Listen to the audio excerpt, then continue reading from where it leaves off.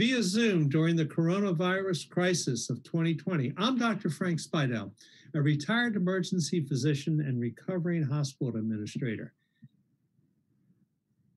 Thanks for watching The Doctor Is In, where we explore the challenges of healthcare in the U.S. and the issues we must decide on. But first, a disclaimer. For as Shakespeare reminds us, foolery, sir, does walk about the orb like the sun. It shines everywhere. So I invite you to consider my comments with a most robust and brutal skepticism, for I am neither an epidemiologist, public health official, or infectious disease specialist.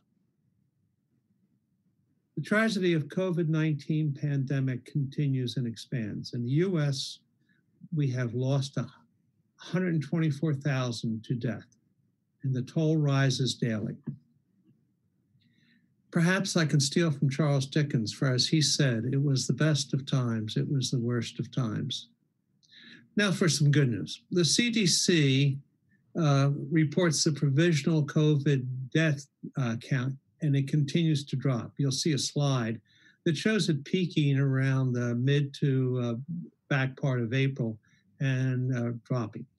Also, per the Washington Post, who publishes a 7-day death average, we see once again a continued decline in death. But I don't think COVID-19 is behind us, and I doubt it ever will be. So where are we? Well, we are more aware of public health agencies guiding our response to COVID in the U.S. Despite its low profile prior to COVID, public health is quite a substantial part of the U.S. You'll see a slide for our spending on public health, and I note that beginning in 1998, there was a marked expansion in spending in the NIH and CDC. What's the spending by? Let's look at some of the organizational graphs. You're going to see a slide that shows the organizational graph for Health and Human Services. It's quite impressive and extensive, and I want to call your attention to it has several agencies that we hear about. The CDC, the NIH, and the FDA, and also an Office of the Assistant Secretary for Preparedness and Response. Let's go a little bit deeper. Here's the organization chart for the CDC. Also, let's look a little bit deeper in the Health and Human Services tree at an organization called the National Institute of Health. You're going to see a very wonderful artistic slide. It's a circle, and it shows the agencies, the institutes that are present in the National Institute of Health. You'll also see a slide that lists categorically the different agencies and a more traditional organization chart for National Institute of Health. Now, diving deep, we have in the NIH a National Institute for Allergies and Infectious Disease. And you'll see the traditional slide for that, as well as a mission statement for the National Institute for Allergies and Infectious Disease. And by now, most of us readily recognize Dr. Tony Fauci, who has been the head of National Institute for Allergy and Infectious Diseases. The recommendations and observation of Dr. Fauci and his colleagues in public health are widely reported and implemented by those we have elected. Now, sometimes these pronouncements don't always inspire confidence. It's the way with human behavior. We don't always have our best game. Among these recommendations, we hear of a need for testing and contact tracing. Now, a word about testing. The viral genome for COVID SARS-2 has been around for a while. It was published by the Chinese on 11 January this year. On the 17th and 23rd of January, German tests were available for it. South Korea had testing available on February 4th, and the UK had an RT polymerase chain reaction test available on 10 February. Our rollouts of testing didn't go so smooth. After we got some problems cleaned up, the US joined the testing club around February 28th. Admittedly, this was a performance that was not what we wanted. Concerns about rollout need not be limited to just the testing problems. Some of the unsettling things have been comments made during the pandemic about things like travel, fomite transmission, and COVID is like seasonal flu or is not like seasonal flu. And I won't even mention that worn thin face mask comments that keeps popping up every time, depending on what we see and what we watch. Now, one thing that comes out of this as we go forward, I think we probably need a better understanding of the COVID-19 disease. But also, I think we may need to have a healthy inspection of the labyrinth that is public health. Well, no matter how quickly one talks, there is always more material here than one show can manage. Fortunately, we have as our guest today, Professor Michael LeVasseur, PhD, MPH, and an epidemiologist and biostatistician from the Dornsife School of Public Health of Drexel University. The professor will help clarify the role and use of testing and the challenges going forward in this time of COVID. Professor, welcome to The Doctor Is In. Thank you for having me.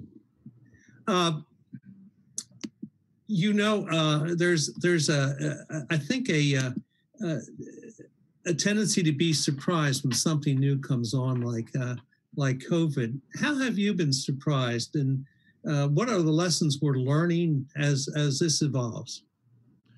Well, I think that there are a lot of lessons to be learned. I think the thing I'm most surprised at is how unprepared that we've been for this pandemic.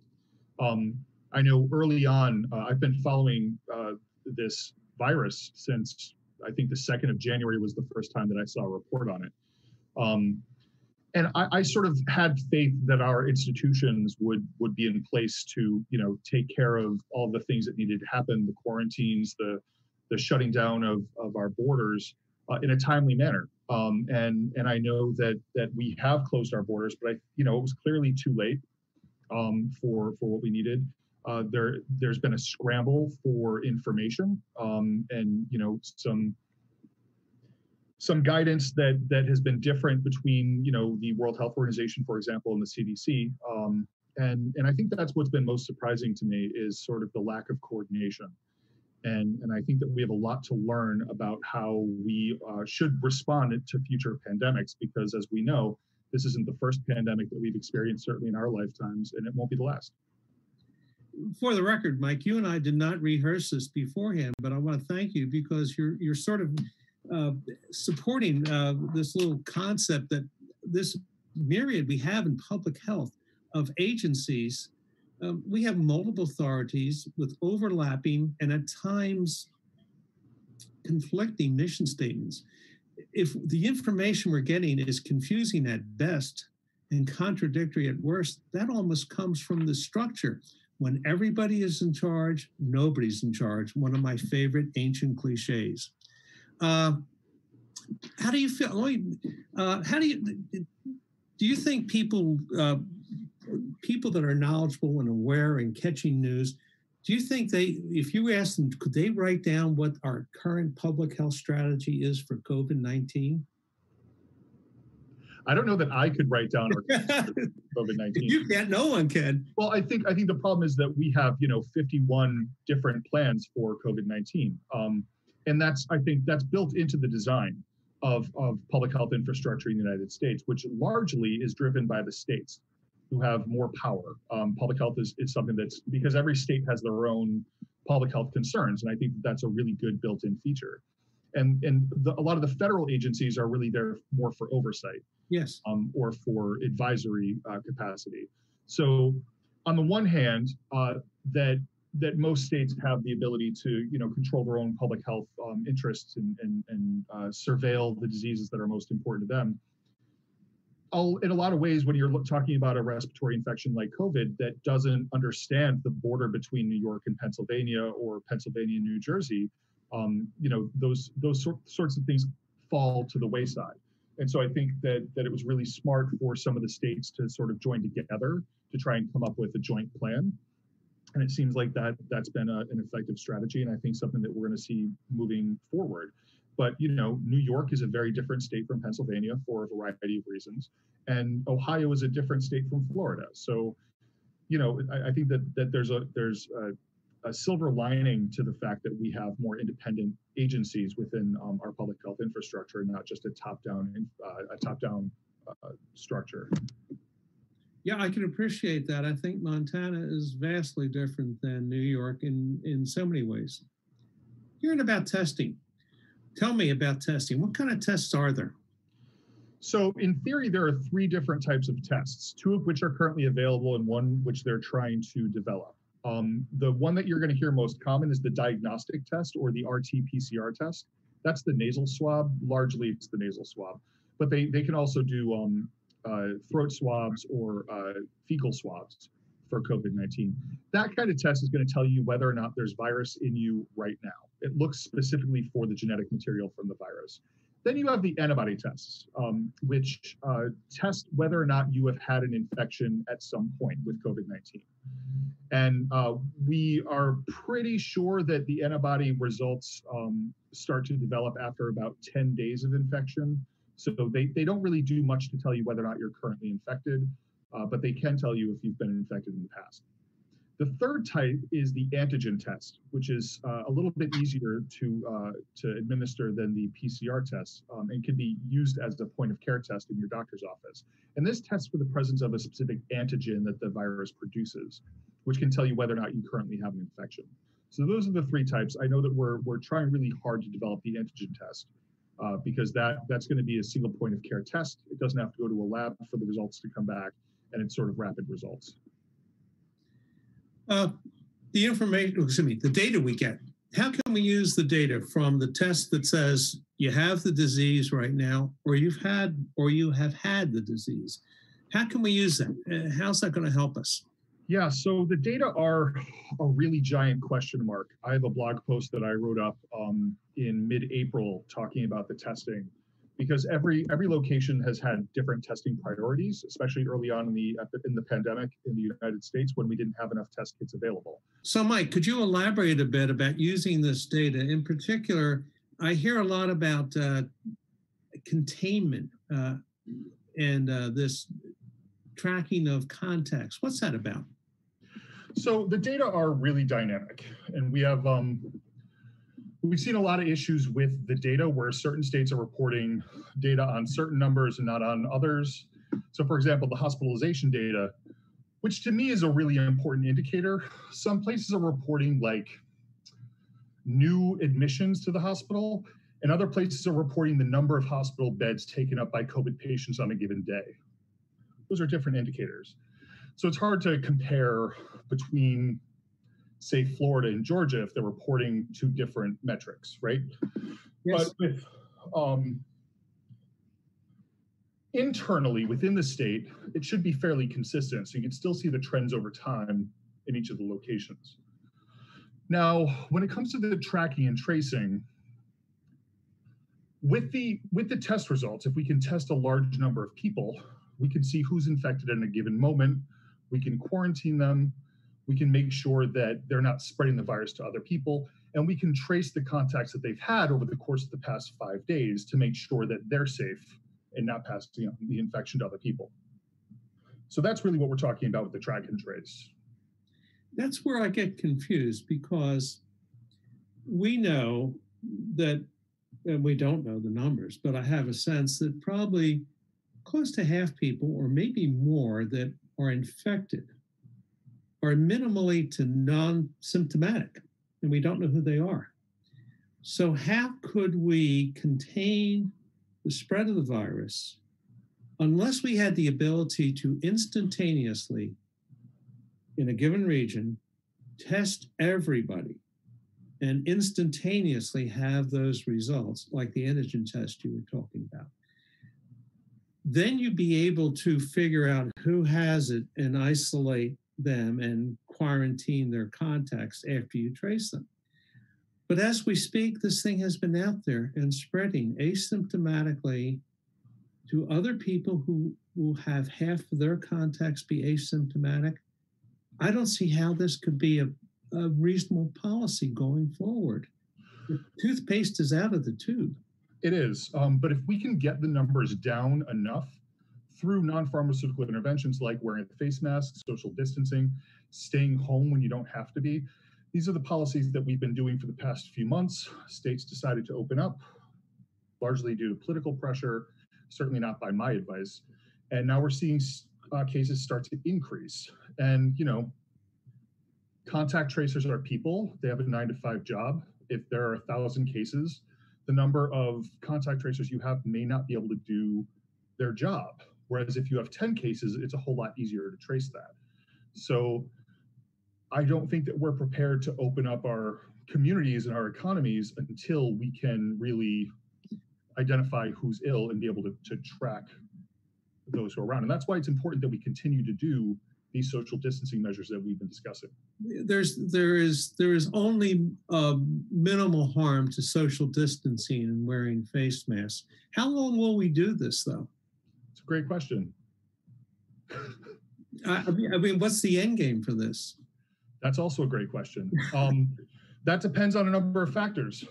Do we get some kind of miraculous finding from one of the drug trials that we have, where we have a very effective medication that prevents the more severe illness associated with this disease, or something that prevents the infection entirely, a pre-exposure prophylactic sort of drug. Like a vaccine. Or maybe there's a vaccine that's effective. The vaccine is complicated because a lot of people just don't want to get vaccinated because they're afraid of, I don't know, whatever they're afraid of. I think, if a vaccine is announced, I'll be one of the first people in line to go get it because I trust science. But I'll be there ahead of you, but please stay 6 feet behind. Exactly. We'll meet up in line. But yeah, like those would be really big game changers. If a vaccine were announced tomorrow and that they're ready to deliver it to everyone in the country, and it's effective, we may still not be comfortable reopening if everyone doesn't get it. We need about 70% of the population, probably at minimum, to be vaccinated to prevent chain transmission of this disease. I agree with you. I think that I suspect, and I have no real knowledge of this, but I get the sense that you're talking about the need for 60 to 70% of the population to have immunity to blunt this spread. One of the challenges, though, is while this is while it's a unique virus, it's not an anomalous virus. These things tend to act like they're brothers and sister viruses. And I was sharing before we went on the air that Dr. Fauci was testifying that the best we could hope for a vaccine was 70% effectiveness. We've never had a seasonal influenza vaccine that was 70% effective. They're usually about 60%. Sometimes they're as low as 29%. And since this is not an anomalous vaccine, it's an RNA, which means it's going to mutate, and it has multiple species. So you're going to have pandemic level mutations at some point. This thing is going to mutate, and whatever vaccine we have will have variable effectiveness over time. I almost wonder if this is not looking like the folks, our brothers and sisters in Sweden, where they've adopted the approach to we'll get herd immunity by letting young people who are, for the most part, minimally affected by this disease, get the disease and supplement that with the best vaccine we can come up with. These are difficult questions. A lot of time for public discussion here. Agreed. What you brought up the mutation point. I think one of the positive aspects of thinking about a mutation is that typically with a novel pathogen, when they mutate, they become less pathogenic. Yes. So they're less likely to cause disease. Yes. They become more transmissible, but they become less lethal. They have fewer symptoms. We've seen this with several diseases. So I think that that's good news. You brought up the seasonal influenza vaccine. Influenza is only slightly, it's a worlds of difference between an influenza virus and a coronavirus. They are both RNA viruses. But the influenza goes through multiple animals throughout the year. And so it introduces a larger opportunity for it to mutate. So I think influenza will mutate at a higher rate than coronavirus will, which isn't to say that it won't mutate, but SARS has multiple hosts too, doesn't it? It's snakes and turtles and all sorts of strange exotic animals. So we've got a huge challenge here. And I think I appreciate Dr. Fauci coming out and delivering some bad news that there's no Santa Claus. There is nothing that's going to come out. So we're going to have to go forward in a social sense of deciding how we will go forward with this. Right. It's not going away. But to reopen everything in the name of our economy, I think is also the wrong approach. So I think that there are smart ways to do it, in ways that we can continue having some semblance of normal, but also maintain, high standards for protection and prevention of illness. Tell me, what do you see that as being, Mike? Give me some details on reopening safely. What do you see it as? Well, I think it starts with accepting that there are certain venues that are just off the table. So indoor seating, indoor bars, indoor gyms, I think these are all things that we shouldn't even be thinking about right now. Not until we can get contact tracers on the ground and we can get our infection rates in our community down to low enough levels that we're certain that there isn't going to be a giant spread of disease. Before that point, though, wearing face masks, only going out when you have to. I know your friends want to have a big birthday party. Maybe don't go to that. Maybe continue doing Zoom get-togethers with your friends. If you want to pick a small group of people that you spend time with who are really important to you, and they all stay as one structure that doesn't move outside of that social group, that could also help prevent the spread of the virus. So there are ways that we can think about this that allow us to have some semblance of normalcy, but it's not going to be meeting up at the bar for happy hour as if nothing is going on in the world. Going back to contact tracing for a second, we've had experience with viral transmissible infectious diseases in the past, where as a society, we shun contact tracing. Anyone pop to your mind in this? HIV? Exactly. We as a society said we are going to accept increased mortality. One of the most difficult challenges in the emergency department was to have, this is way back in the dark days when we didn't even have therapy for it, was to have an HIV positive patient that you were taking care of and having their partner there too. And you could not disclose to the partner the person's HIV status. And I'm not saying that I did it, but I know some departments where no matter what you'd counsel the person that was infected about using barrier protections to avoid transmission, you'd also end up having somebody go aside and remind the other person that everybody should be using barriers unless they were sure they were negative. That was to make things socially acceptable. As a society, we decided that privacy was more important than tracking and containing a disease. So I think we're getting to that kind of conversation now because we know the group that is going to be harmed greatly by this disease, and it's the vast majority of people won't. And there's going to be a trade-off between sitting next in the football stadium and cheering for Temple on a beautiful afternoon versus sitting in a bar versus 6 feet face masks. Yeah. Stay tuned. It's going to happen. Real quickly, in the last couple minutes, and Mike, I can't thank you enough for coming on. Tell me about your current research. What are the things you're looking at? What are the things you're excited about? So I'm starting to look at the county level, looking at the increases in cases or the decreases in cases, and trying to identify what some of those characteristics are. Is it community civic engagement? If people are more likely to vote or serve on juries, or there's less crime? Is that you were going to say? That would put a bias in people serving on juries, people voting too, wouldn't it? Because I think it's almost possible to split people out by their attitude toward disease by other dimensions, such as politics. Yeah, absolutely. And that's unfortunate. It's really unfortunate that's the case. And I'm trying really hard not to politicize the virus, but it's a political conversation. It's unavoidable. So I'm interested in those things. I'm also looking at like the percent of the population over the age of 65, the percent of the population who have diabetes, what proportion of the population. Because maybe if there's a community where more people are more likely to know someone who's going to be affected by the virus, that maybe they're more likely to take the precautions. So I'm curious about those dimensions of the virus. Although I should mention that I'm teaching faculty at Drexel. I'm not research faculty. So the vast majority of what I do is develop lectures and work with students as opposed to doing my own research. All of my research I do in my free time, whatever that is. Real quick, last comment to follow up on that. A topic that I find terribly fascinating is disaster preparedness. And you touched on that earlier when you were saying, where is it?